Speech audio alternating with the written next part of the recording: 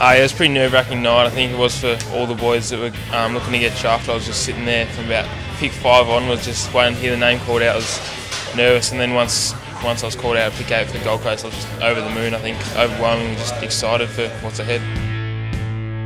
Spent a bit of time with Dom and Scott a couple of weeks ago, and it was a pretty positive interview, so I thought if I was there I was a chance of going. I think just the picks before, I wasn't sure what GWS and Collingwood were doing, so I was just nervous about trying to get through there, and yeah, happy with pick 8.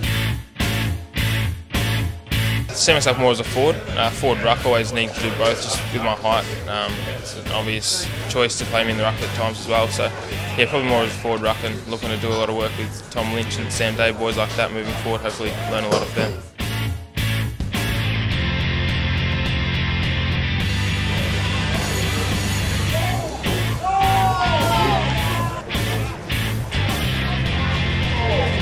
Yeah, Took, I played against him since I was eight years old. I think he was from Maribyrnong Park and I was Moonee Valley. We used to have a bit of a rivalry. He used to have a big afro back in the day. So I've known him pretty much my whole footy life, being my captain all through Calder Cannons and Two-Metre as well, from 16s and 18s this year. So spent a lot of time with him and really love him as a person. He's a looking kid.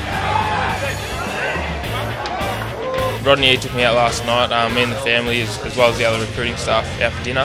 So I got to spend a bit of time with him. Really good guy and really approachable, and looking forward to working with him. Yeah, so I go back to Melbourne later tonight, and then I'll be back up Sunday night looking to get settled here, and pre-season starts on Monday, so it all happens pretty quick, and yeah, looking forward to Monday.